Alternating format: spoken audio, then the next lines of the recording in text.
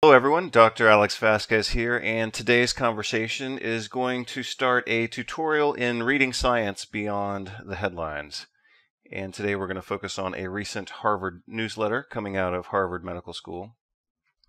This video and the transcript will eventually be posted at ichnfm.org/public.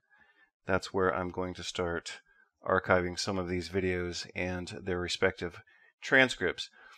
This video is actually going to kind of initiate a new program on critical reading and critical thinking that I will develop over the course of this year, 2019. So you'll see that information in the near future if you continue to follow these videos. Today's presentation is going to be a bit casual. I perform several different varieties of videos. One is best possible. Number 2 is a standard studio recording. Number 3 is what we're doing right now, which is an office recording. And then category number 4, I typically don't do.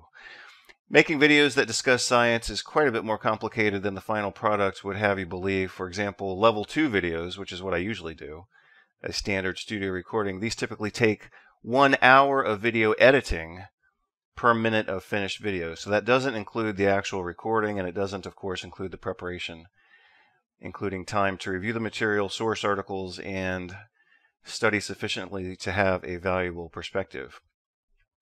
What we're trying to avoid is the read and repeat that we commonly see in today's news and conversations.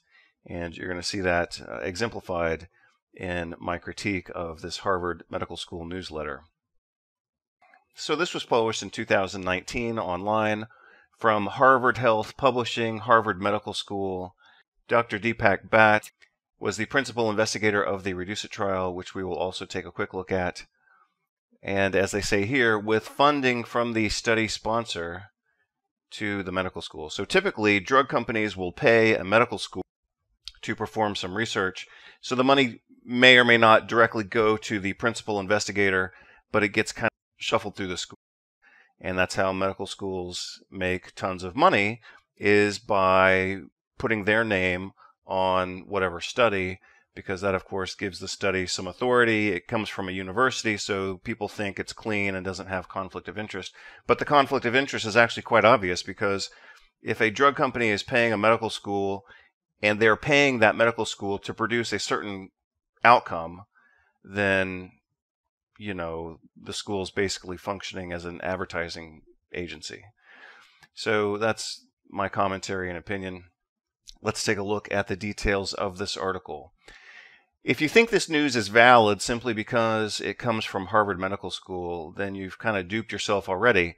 This is what's called the authority fallacy. When we study logical fallacies, one of them is called the authority fallacy, or the source fallacy, or the genetic fallacy.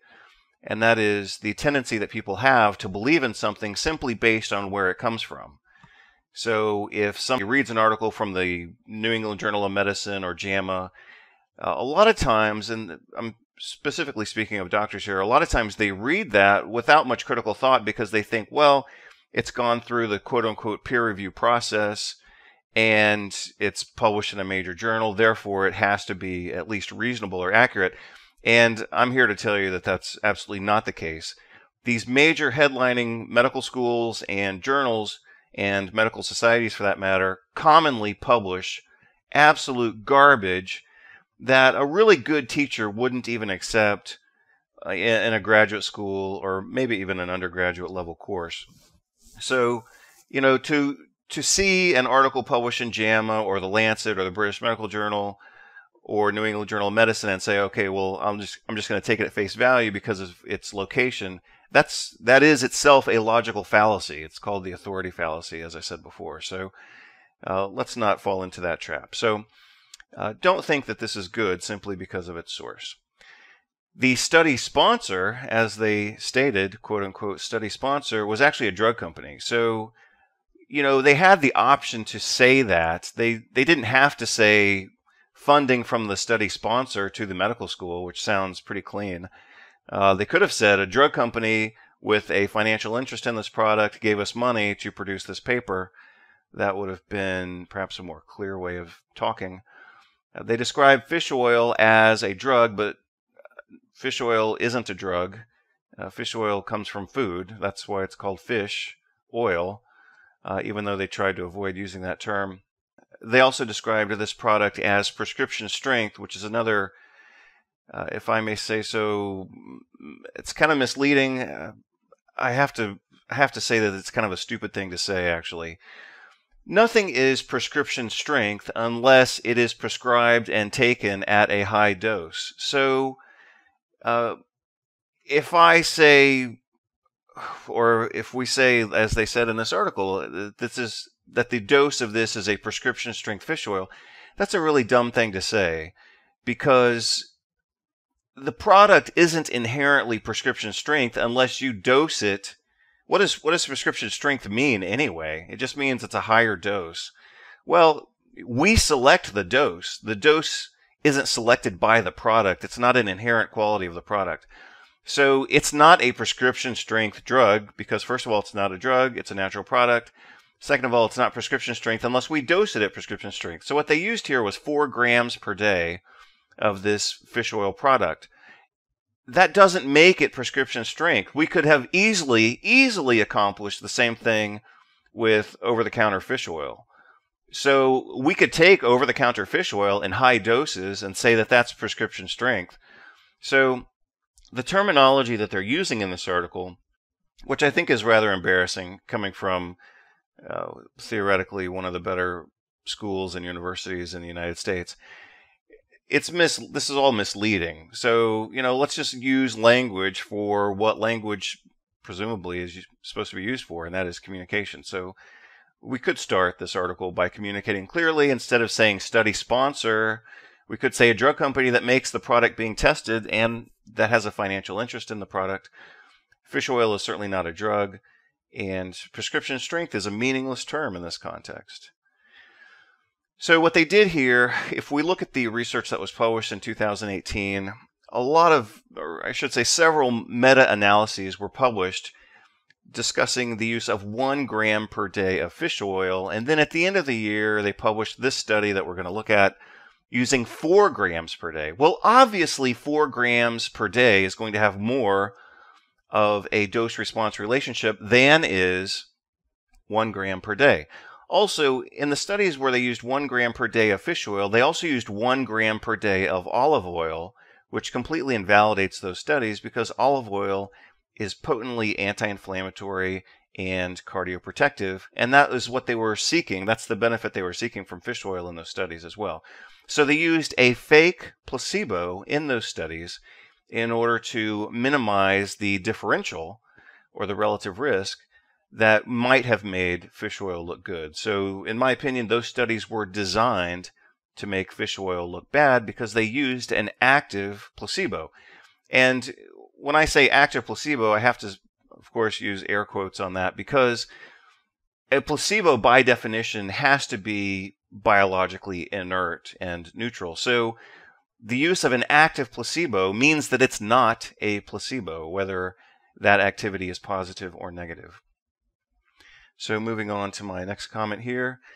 I considered this, again, from Harvard Medical School, to be an embarrassing lack of critical thought with regard to their adoption and misuse of the term placebo when discussing mineral oil, which is neither inert nor benign. So in my previous comment, point number 4, what I stated was that in the comparison studies, they compared fish oil against olive oil, looking for a cardioprotective anti-inflammatory effect. They found that the difference was not significant, and I would say, well, of course, that's to be expected, because both of those products are anti-inflammatory and cardioprotective. Now, in the study that we're kind of looking at and trying to focus on here, what they did is they compared high-dose fish oil. Okay, so we've already changed the game. We were comparing 1 gram per day, and now we're looking at 4 grams per day. And typically in pharmacology and in therapeutics, what we typically expect to find is what's called a dose-response relationship. So that means the more that you give, the more the effect is. And I think most people understand that intuitively. So what they did in this study that we're discussing here is they used higher doses. They used 4 times the dose, so you could say 400% more. But they also compared it against mineral oil, and they called mineral oil a placebo when for me and for anybody who reads science, mineral oil is not a placebo. So again, this is misleading language, and I have to say it's done intentionally because these people have to know what they're talking about, or at least they have the obligation to know what they're talking about if they're going to put out news like this that's going to be read by millions of people. So mineral oil is very clearly not a placebo. I have some commentary here, but let's take a look at the actual source articles that are providing kind of the foundation for this conversation. So here is the original article that we are focusing on in today's conversation. This comes from Harvard Health Publishing, Harvard Medical School, and they brand themselves as trusted advice for a healthier life. You can see that this was made available in February of 2019, and you see the headlines there. We're going to look at another version of the article. Let's just take a look at this PDF really quickly, and nothing else to look at. So let's look at my kind of commentary article, my commentary copy. So, like I said before, they call this prescription strength omega-3 fatty acids. It's not prescription strength unless we make it prescription strength. So, the same could have been accomplished with an over-the-counter fish oil product. Prescription is unnecessary, and prescription strength is meaningless. So, I just don't like when people or organizations misuse language.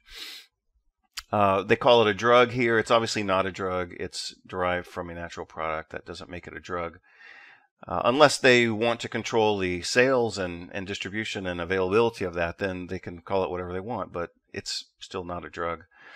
Look at what they say here. Highly purified fat from fish. Well, why not just say fish oil? That's what people are accustomed to hearing, and that's what they use.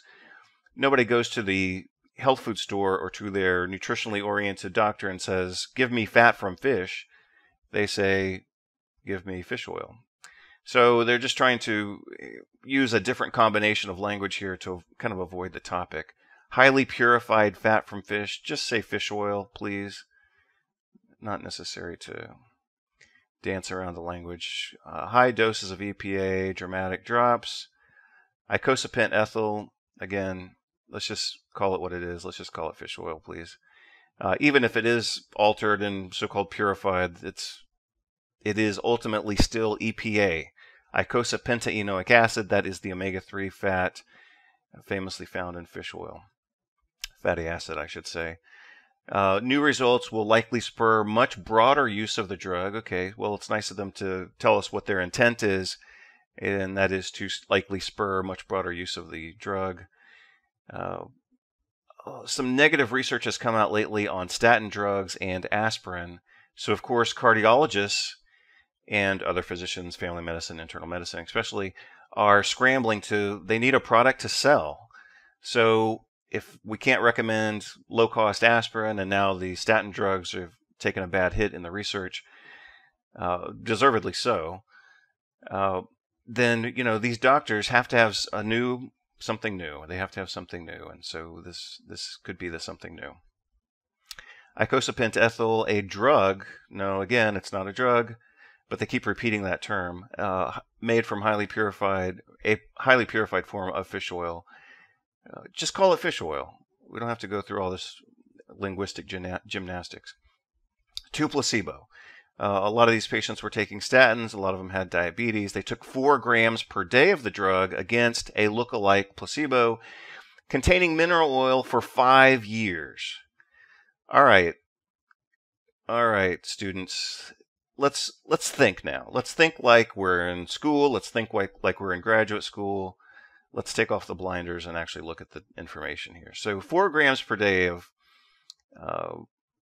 let's just say, purified fish oil, maybe even concentrated fish oil, but ultimately it's EPA, like I said before, against placebo mineral oil. So the question that you should ask yourself, if you are a critical reader and a critical thinker, is this legitimate to say that placebo, which by definition means it's biologically inert and neutral, does that characterize mineral oil? And my answer is no. We'll look at that in just a moment.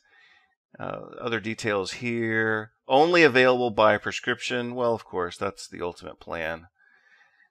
And no other really important news here. So let's take a look at another article. Let's just talk about, we're going to focus in on the mineral oil placebo.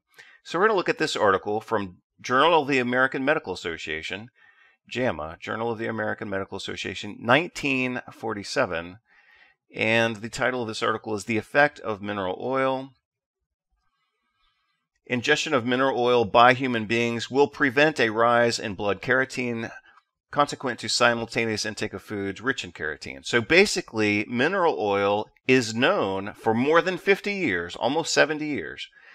Mineral oil has been known to block nutrient absorption, especially anti-inflammatory, antioxidant, and cardioprotective carotenoids.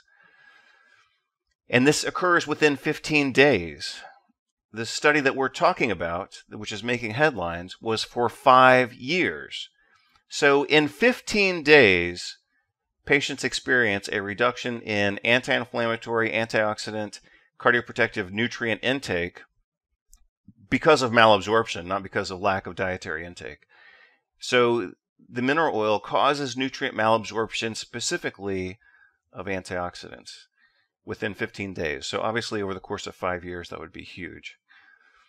The conclusion, however, is that in man, the simultaneous ingestion of mineral oil with food prevents substantial amounts of food keratin, a precursor of vitamin A, from entering the body.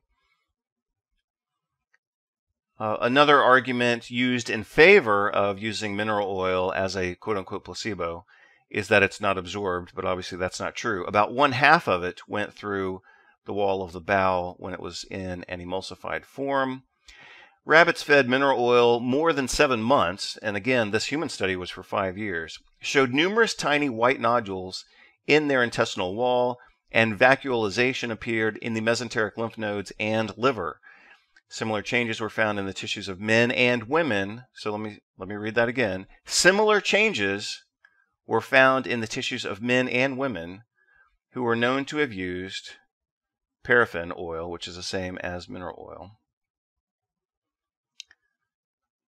In fact, 15 of 25 consecutive necropsies, so these are autopsies after death, of course, the lymph nodes revealed presence of such droplets of oil in humans. So is mineral oil inert? No. Is it blocked from intestinal absorption? No. It is absorbed, and this is the data that we're looking at. The Council on Foods and Nutrition of the American Medical Association concluded in a report published in 1943 that the indiscriminate use of mineral oil in foods and cooking is not in the interest of good nutrition, and that any such use should be under careful supervision of a physician, arguably not for a duration of 5 years. So that was a easily accessible report from the Journal of the American Medical Association. Another publication here from Journal of the American Medical Association, again, 1947, noting nutrient malabsorption and progressive weight loss, also loose stools. Another author here states, in 1913, 1914, 1915, we conducted many animal experiments with mineral oil. We fed animals oil and later recovered it in appreciable quantities from the subcutaneous connective tissue and fat, proving that it was indeed absorbed from the gastrointestinal tract. That finding, in addition to the resulting effect on sulfur metabolism, we felt might favor the growth of cancers. They never published the paper in their journal. In my opinion, prescribing mineral oil for constipation not only is stupid, but also could be dangerous. So he says that in the Journal of the American Medical Association. In my opinion, prescribing mineral oil for constipation not only a stupid therapy, but also could be dangerous. Well, that's an interesting statement coming out of the Journal of the American Medical Association by someone who's not only a physician, but also a primary researcher, and saying that this therapy is stupid, potentially dangerous, and yet here we are 70 years later seeing a study that used this and then called it a placebo. Let's look at one more article here from, again, the Journal of the American Medical Association. See if I can provide you a date. Maybe not. Harmful effect of mineral liquid petrolatum purgatives. This is a very interesting commentary. There is perhaps no purgative with which the gastroenterologist is more familiar than liquid petrolatum. This familiarity results in thoughtlessness in its use. Bred through thoughtlessness and ignorance, a serious disregard for the patient's welfare. At this time, its chemistry is to say the least uncertain, and its pharmacologic action a matter of dispute. Many investigations have been made regarding vitamin loss as a result of the ingestion of liquid petrolatum. The author goes on to say, it can now be safely asserted that liquid petrolatum, I'm just going to say mineral oil, because of its preferential solubility, interferes seriously with the utilization of carotene and to a lesser extent with vitamin A concentrate, as well as with fat-soluble vitamin D. This has been amply demonstrated by animal experiments and also by studies on human subjects. So it interferes with absorption of beta-carotene, vitamin A, and vitamin D. Arguably, all of those are cardioprotective nutrients, and mineral oil blocks their absorption. Evidence is accumulating that liquid petrolatum, mineral oil, may be absorbed, producing pathologic changes in the liver and other abdominal viscera. And I'll conclude with two really interesting quotes from this article. The contents of the intestine, except for about the terminal 3 feet, are liquid, and the ability of liquid petrolatum, again mineral oil, to act as a lubricant for this fluid is more germane to efforts of Lewis Carroll and his Alice in Wonderland than it is to serious pharmacology. So basically what he's saying is the idea that this is some type of intestinal lubricant is just a fantasy. It would not be too unfair to say that in some respects, mineral oil has earned its niche in the section of toxicology rather than in clinical pharmacology. Let's take a look at another article. That's the original article. This is a really nice poster on logical fallacies, and the one that I mentioned previously is the authority fallacy, the source fallacy, or what's called here the genetic fallacy. So let's just take a look at that so you can actually look at the details. This poster is available online for free. I invite you to take a look at it. I'm just trying to magnify it. So the genetic fallacy, as you can see here, judging something good or bad on the basis of where it comes from or from whom it comes. And as I said before, you can see here in my personal note, just like when people think that because something was published in the New England Journal of Medicine, JAMA, or the New York Times, that it is therefore accurate. All of these publications are quite notorious, in my opinion, and I think that would be the opinion of anybody who actually reads these publications. They're notorious for publishing garbage. So, again, anybody who thinks that they're going to pick up one of these publications and get the truth, truth is not defined based on where something is published. You have to read it critically. You have to think critically. You have to have enough background knowledge to be able to do so. And at that point, you can determine if something is accurate or not. Don't let other people make that determination for you. Let's look at another independent commentary on the use of mineral oil generally, and also this particular study. This is published in November 2018, and this article comes from the magazine Forbes. So let's take a look at what this author states regarding the so-called mineral oil. But what seriously bothered 5 of the 6 cardiologists I spoke to was that the mineral oil had not behaved as a placebo at all. In other studies of cardiovascular drugs, blood test results on placebo do not change. That's not what happened here. Patients who received mineral oil saw their levels of low-density lipoprotein, the so-called bad cholesterol, increase by 10%, 6% more than in the other group, according to the New England Journal of Medicine paper. What's more, the blood tests used by cardiologists also went in the wrong direction. These changes were included in a supplement to the scientific paper, but not in the study publication itself. Levels of C-reactive protein, a measure of inflammation that is used to help calculate heart risk by some doctors, in fact most doctors, increased from 2.1 to 2.8. That is a 30% increase in the so-called placebo group.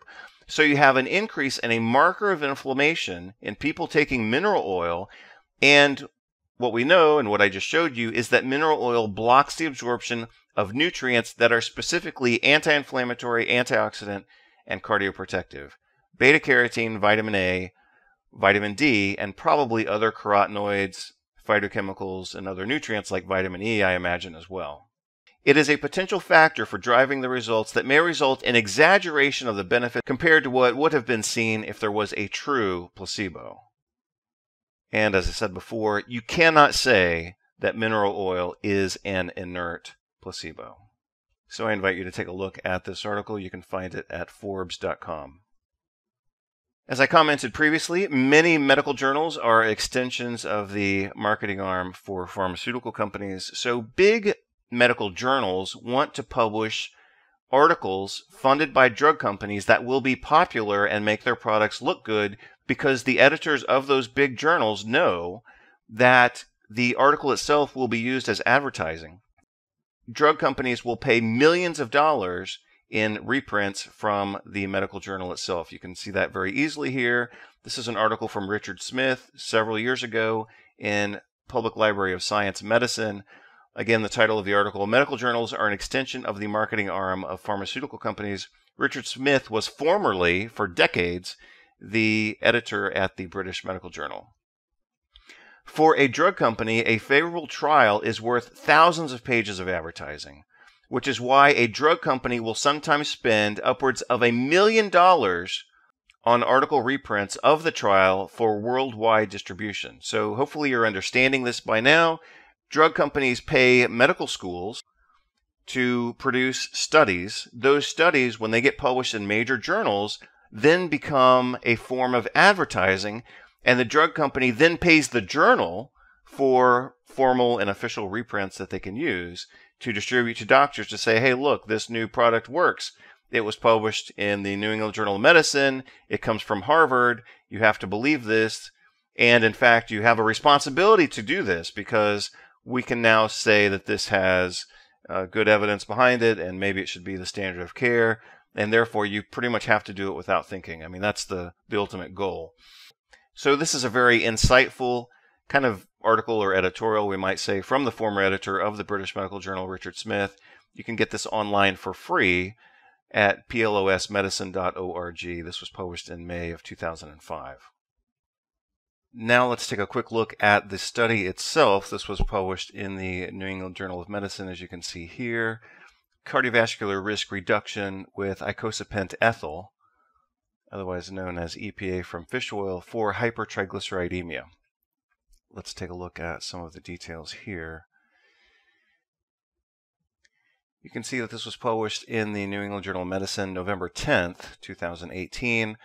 Conclusion: among patients with elevated triglyceride levels despite the use of statins, the risk of ischemic events, including cardiovascular death, was significantly lower among those who received 2 grams of icosapent ethyl twice a day than among those who received placebo. So 2 grams twice per day, that's 4 grams per day of relatively concentrated EPA, eicosapentaenoic acid, from fish oil, relative to those who received placebo.